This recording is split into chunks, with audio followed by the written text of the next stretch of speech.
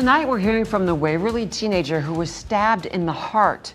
Good evening, I'm Julie Cornell. I'm Rob McCartney. The teenage suspect faces adult charges, including attempted murder.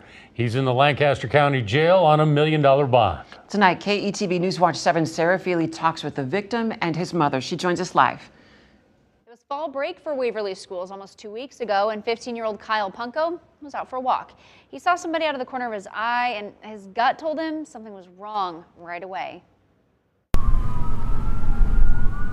I literally said to my coworker, I said, "Thank God that's not my kids." But the ambulance Ann Punko heard from her desk at work was for her son. He'd just called 911 to tell police he'd been stabbed. He got up, and the first thing he asked me was, "Did I get you?" 15-year-old Kyle Punko says he went for a walk and noticed someone following him. When he asked the 14-year-old boy what he wanted, Punko says he told him to make friends. Punko says he told the boy he was done with friends. And I started walking away. That's when I felt the first 2 stabs. Punko says the two struggled over the knife before the boy ran off.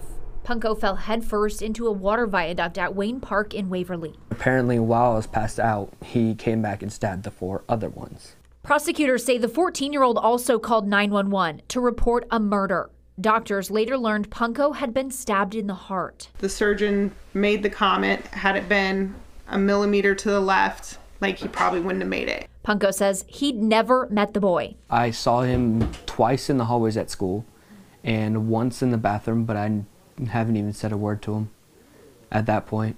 The only time I talked to him was when he was at the creek with me. It was just wrong place, wrong time. Prosecutors allege the teen had been waiting in the park for a target. They think he was looking for fame. Our brains want to have a reason that something happened. And, you know, from what we can tell and the things that we were sent, is he wanted fame. The Punkos are coming to terms with the random attack. They say their version of justice changes by the day. I'd like to see him get some help for that. But I also don't want him on the street where he could possibly hurt somebody else's child. The suspect has since turned 15. He's charged as an adult. He's charged with attempted murder. Punko says he's also recovering from a concussion as well as those stab wounds. Now, there is a GoFundMe to help with bills. We'll include a link online. Back to you. We wish him well. Thanks, Sarah.